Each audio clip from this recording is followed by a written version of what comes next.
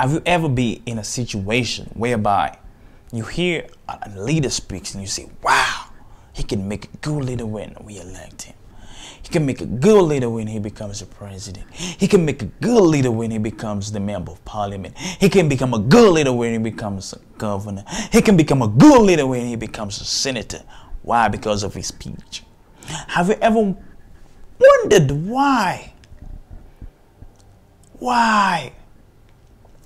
People, they say one thing in front of the people, and then they do the exact opposite in front of the same people. Have you ever wondered why a few people, whereby integrity is the gem, is fine, is more fine than gold, is more fine than diamond. And if you find someone who keep their word the whole time, respect them highly. So what am I saying? I'm saying that we have the president of Senegal, right? Faye, F-A-Y-E, whereby before the president, he was speaking about kicking French troops out of Senegal, right? He was speaking about forming their own currency. He was speaking a lot of great things about what he will do to the country. But right when he was elected, and right when he entered into the State House, he started doing things in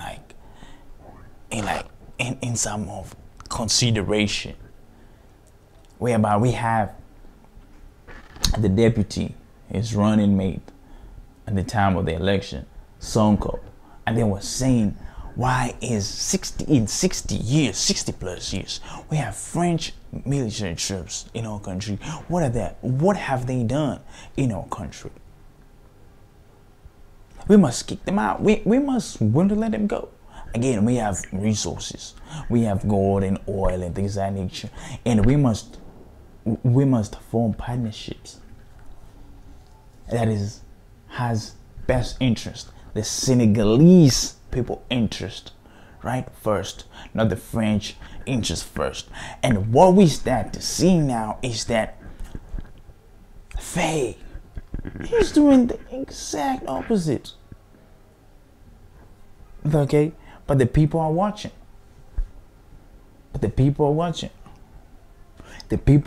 him. Whereby he was speaking about kicking French military troops.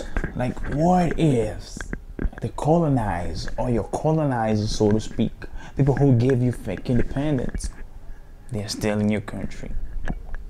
How can you negotiate with a terrorist? How can you negotiate with a killer? How can you negotiate with a criminal? And I'm not calling the French people criminals, and I'm not calling the French people terrorists, and I'm not calling the French people thieves. All I'm saying is this.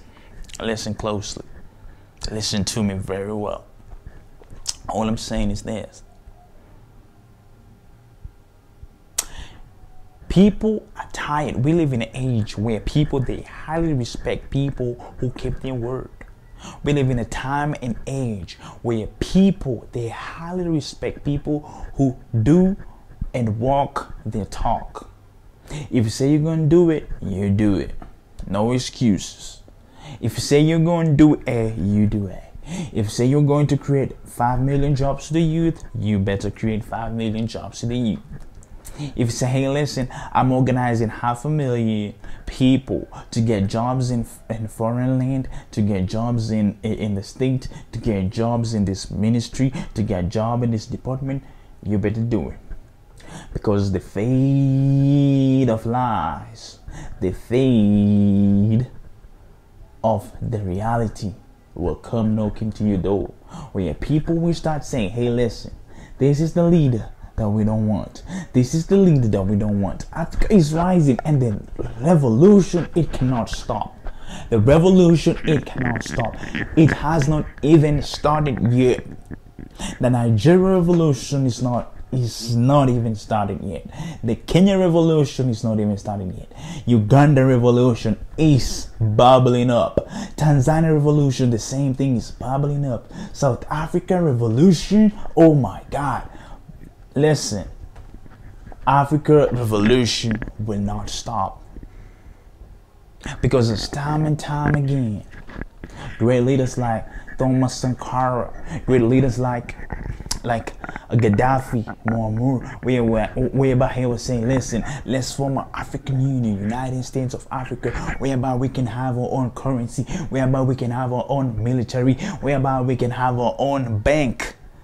We can have our own currency. This was key, whereby we can have our own currency that is backed up by gold, and not the US dollar, and not the CFA franc, or not the euro, nor the pound. We can be the richest country in the world, not the richest, the wealthiest that ever exists. Listen, we have this guy called he lived in Mali one time, Musa. His name, it was probably worth around $400 billion in today, more than close to $500 billion in today's value. Musa, I believe his name was Musa, the richest man. He was wealthier than Elon Musk, if today he was alive.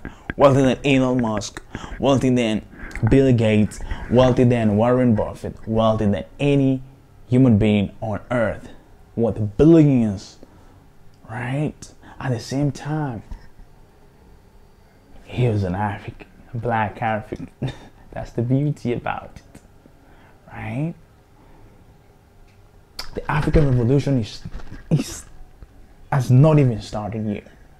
The revolution is here, and all the African youth, we must rise up. We are rising up. We are rising up. We are rising up. Pan-Africanism is rising. Good governance is rising. Whereby the government will be kept accountable for the action, for anything they do. They'll keep kept to account. And the time is here whereby we want leaders who will rule with integrity. Not rule, lead with integrity. Leaders who will lead with integrity, authenticity, and transparency at its fullest. So with that being said, make Africa great again. Make Africa greater and greater and greater, and wealthier and happier and peaceful and progressing and prosperous Africa. From Senegal to Kenya, from Kenya to South Africa, from South Africa to Egypt, from Egypt to Morocco, from Morocco to Nigeria, from Nigeria to Tanzania, from Somalia to Namibia, from Namibia to St. Helena, from St. Helena to Angola, through Angola, Niger, Mali, Burkina Faso, and the rest of the world. So with that being said, ladies and gentlemen, see you guys.